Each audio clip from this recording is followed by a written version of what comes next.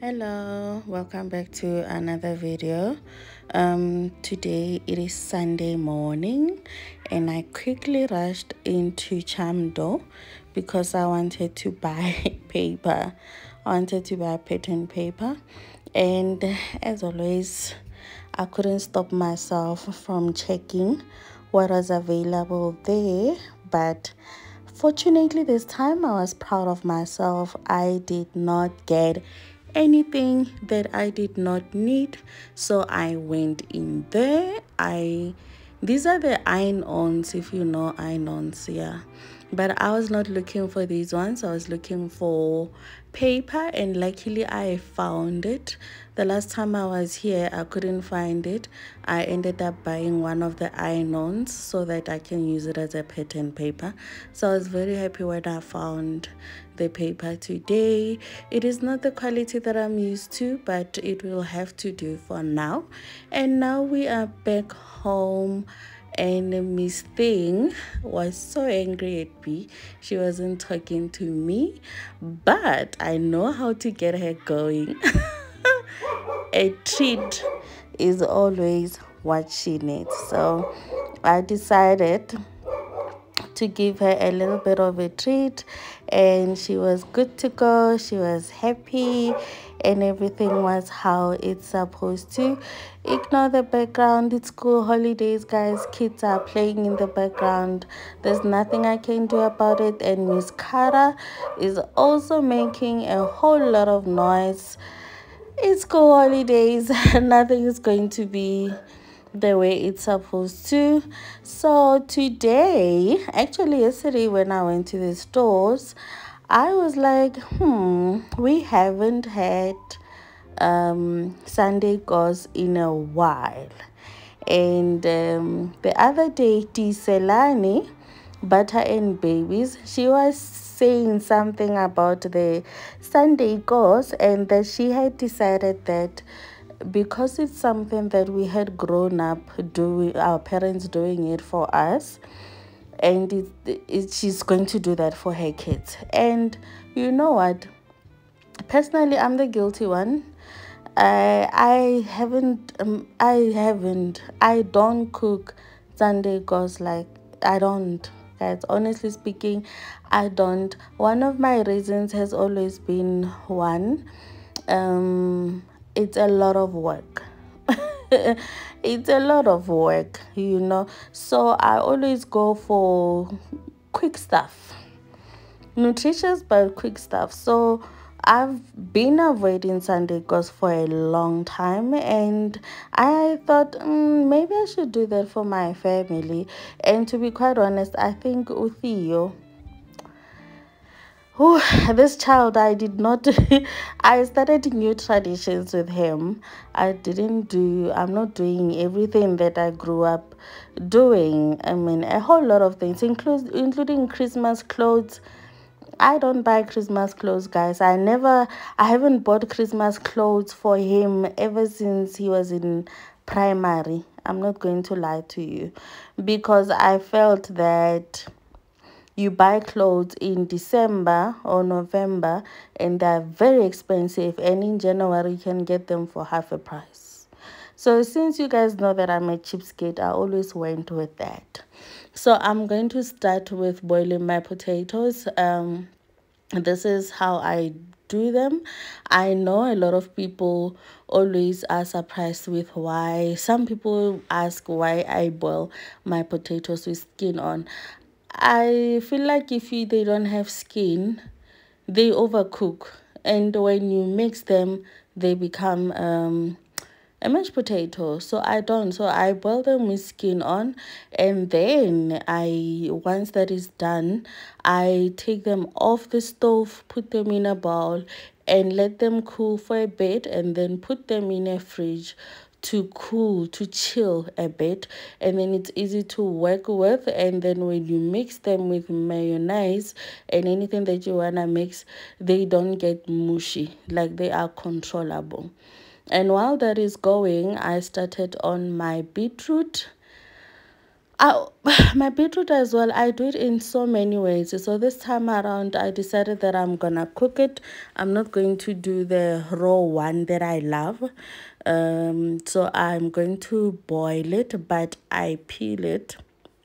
I'm going to peel it and cut them into wedges like this one. Hence I chose the smaller ones because I wanted to make wedges out of them. I didn't want to have to dice them. Again, that's another way of lessening the job, you know. So I mean, if we can make wedges out of potatoes, why can't we make wedges out of beetroot? Just saying. So I'm going to put that in a pot and then add my water. And once that is done, I will put that in on a stove. But first we are going to add vinegar. Yes, I boil my beetroot with vinegar when I boil it. And we'll start on chicken. I think I do have a video on this channel where I show you guys what I do with the chicken. You basically cook your chicken. I don't always do it that way, but I basically cook my chicken like I'm cooking turkey. Babe!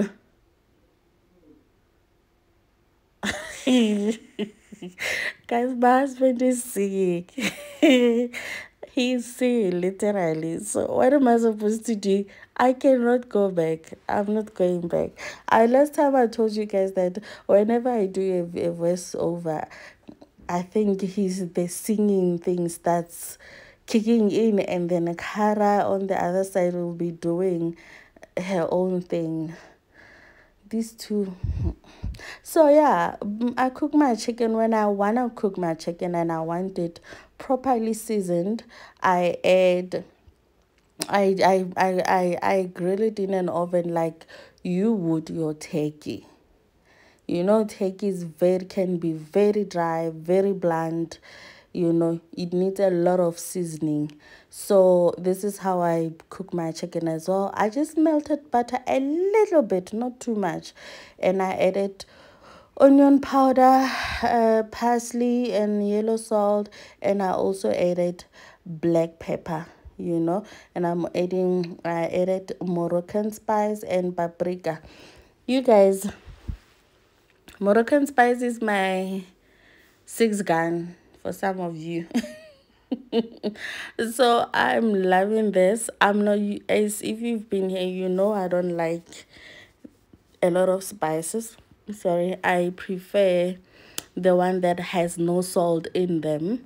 But this one, it's actually making me think, which is a bad idea, making me think to try others from that store that I buy spices from. But yeah, we'll see. So this is how I take my butter, put it under the skin, and then the remaining one I put it on top of the skin.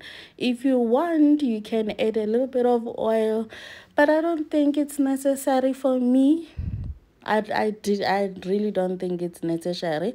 But your chicken will come out shining. Mine is because I put butter. It's never shiny, but it's very delicious. It will look like it's burnt, but it's not burnt, you know. So I only put the remaining butter from there, and then I will add the onion, sometimes the lemon, but I'm saving my lemons. I didn't buy lemons yesterday, so I'm choosing to save the little that I have for the dressings and all. And that was it. Then I proceeded into putting that into an oven, and I let it cook slowly there. Then we started on butternut. You know, butternut is a pain, right? Actually, any squash is a pain. So like when we go to functions like family gatherings and all of that, the one thing that I always run away from is butternut and beetroot. But when you are in your house, you can't run away from them. You have to do them whether you like it or not. But I must say, I enjoyed cooking this Sunday because it was very, very, very nice for me to be doing this for my family. I hope you guys are doing well. I hope you guys winter is not too bad for you and the flu has not attacked you guys. So yeah, I'm okay too.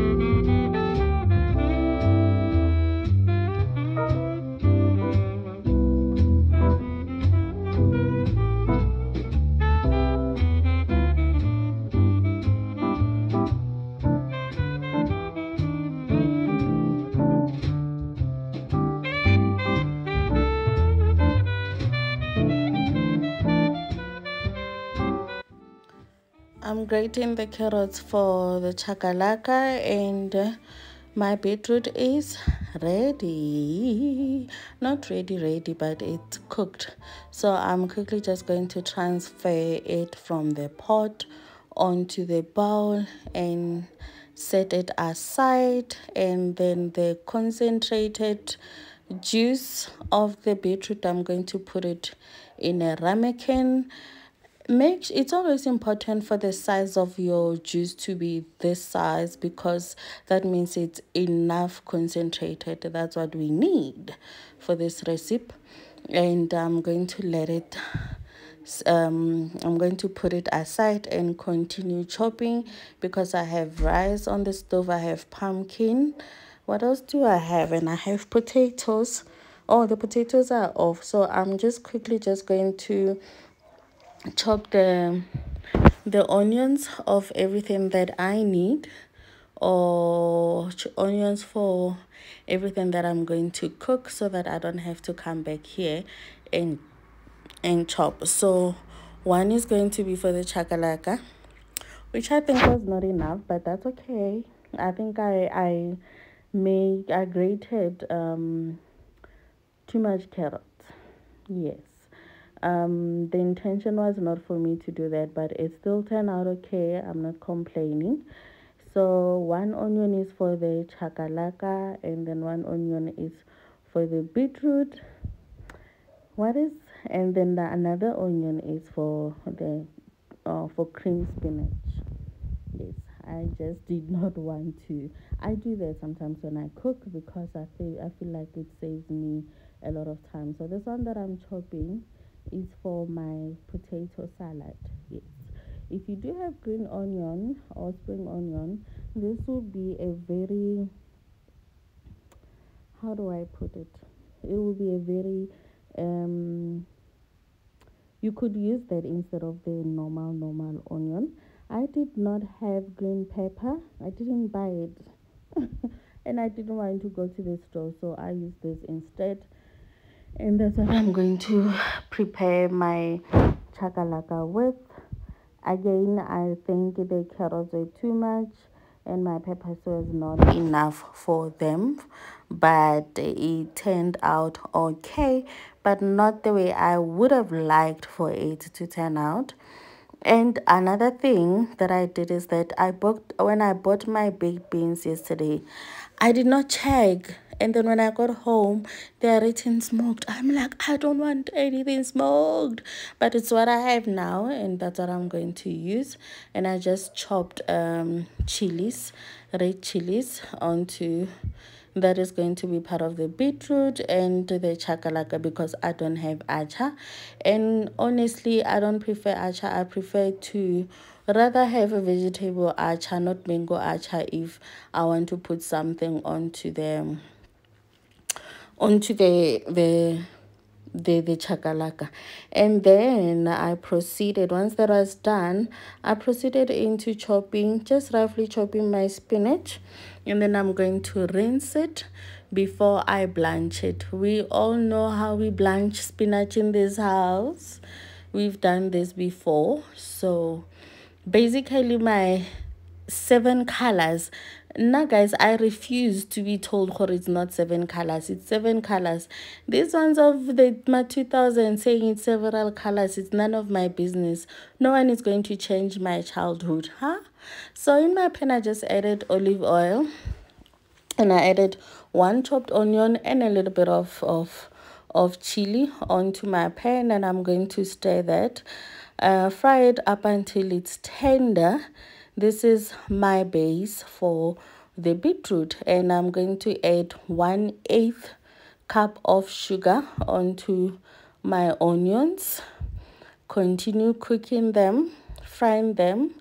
You should fry them a little bit more than this, so that until they are soft, and then added half a teaspoon of salt onto the pan as well, and stayed in. We are creating a dressing for our beetroot, and then that concentrated beetroot juice, we put it back onto this pot. And if you want it to be a garnish, guys, but let me not jump there, the gun, whatever. And I'm adding 1/8 cup of vinegar. I started with that because I wanted, remember I did put vinegar into my beetroot when I was cooking it. So I added vinegar 1/8, and I checked if the acidic level was where I wanted it to be, and then I felt like it still needed a little bit more, so I added a little bit more, and then my beetroot in went. So if you want to turn that, before you added the beetroot, you want to turn it into a garnish.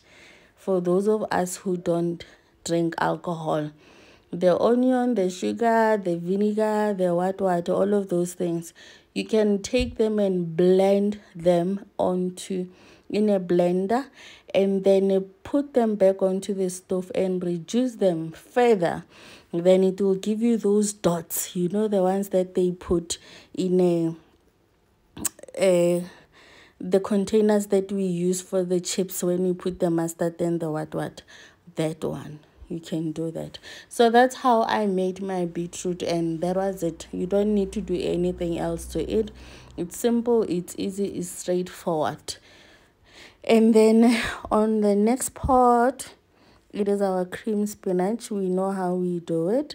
50 grams of butter, let's say a cup of mushrooms and 1 chopped onion, and then 2 tablespoons, and then I added a little over a cup of milk onto the pot, and that was it. That was it. I didn't need to add anything more, and I loved the consistency that it turned into. And I proceeded into adding my blanched spinach. In this case, I did not run cold water into it because it's not for salad, and I'm going to cook it anyway. And I added a little bit of feta cheese in there. You don't have to, but you can either add parmesan or you can add feta cheese. I don't have parmesan at the moment, so I added feta cheese, and I added garlic and onion powder. I added parsley, and I added my yellow salt, and that was it. Easy, quick, easy, quick, inexpensive cream spinach. That's it. That was done. Okay, so now we are starting on the pumpkin. Remember, we cooked the pumpkin, we boiled it until it's tender, and then we drained it on the sink, and then we let it drain furthermore on a colander, just to make sure that most of the water is out. Now we started with butter onto the pan, and we are putting the pumpkin or the butternut back onto the pan, and I added about 2 tablespoons of sugar. You can add more if you want. This is our cream spinach. This is how it looks. You can add more sugar if you want, but I think butternut on its own, it's sweet, so there really is no need for us to be adding a whole lot more sugar into it.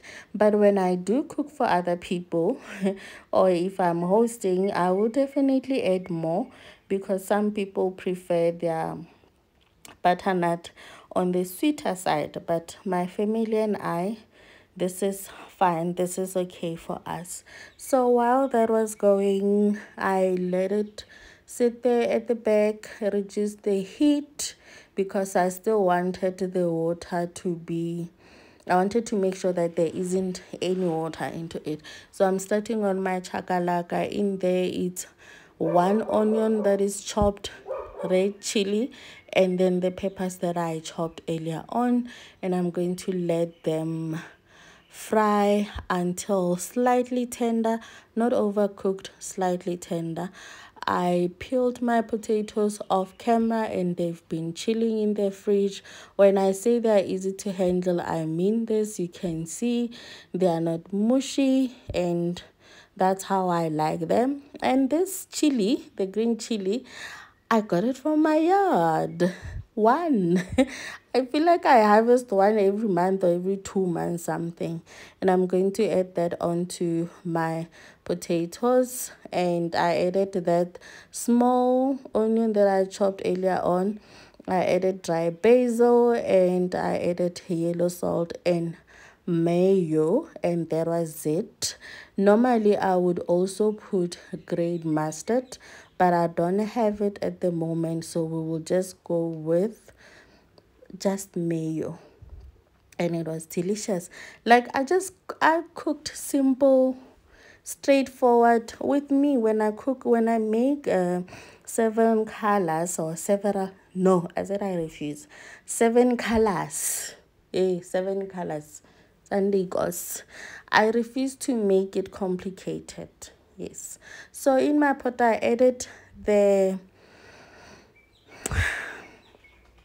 carrots, and I added garlic and onion powder. I added paprika. No, it's not paprika, it's Moroccan spice. And I added thyme, and I added yellow salt onto my pot or onto my chakalaka. Do you see why I say I felt like the carrots were a bit too much? But that's okay. I'm not complaining. But I would have loved for them to be slightly smaller than that. Not smaller, but they were the ratio was not balancing. The onion, the pepper, and the carrots were just too much. You understand? So I adjusted the seasoning with the yellow salt and continued to stir that in. My heat was high, and then I added my baked beans onto there. Guys, I cannot be the only one. I always supplement Woolworths. If it's not cool beans, Woolworths brand, I always supplement it with tomato sauce. It doesn't matter whether we're just having it as it is or what. I always supplement it with tomato sauce. It's never enough. I don't know. Yeah, but I always supplement it. This is how it looks. This is how my plate looks. Thank you for watching. I'm not good at plating the Sunday goes, so don't judge me. Thank you for watching. See you on my next upload. Bye.